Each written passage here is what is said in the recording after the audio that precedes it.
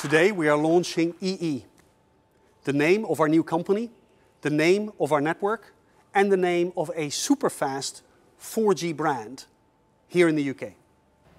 Today we're announcing the first portfolio of 4G devices. Customers' digital lives are evolving. They're doing things on their mobile they've never done before.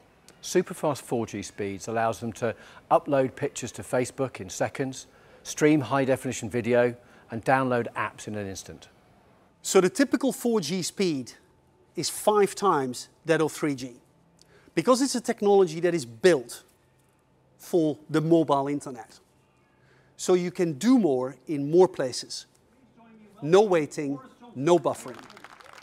I am delighted this morning to be here at the birth, not just of EE, but with the arrival of this 4G. I think today's announcement is massive news for the mobile market.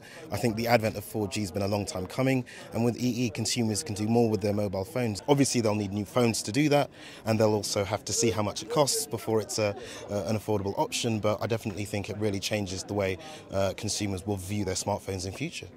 I think there is a need for 4G because a lot of mobile phones these days, you know, the sort of higher end devices, are kind of held back by the network speeds at the moment. They're just not fast enough for you to be able to kind of use them to their full potential.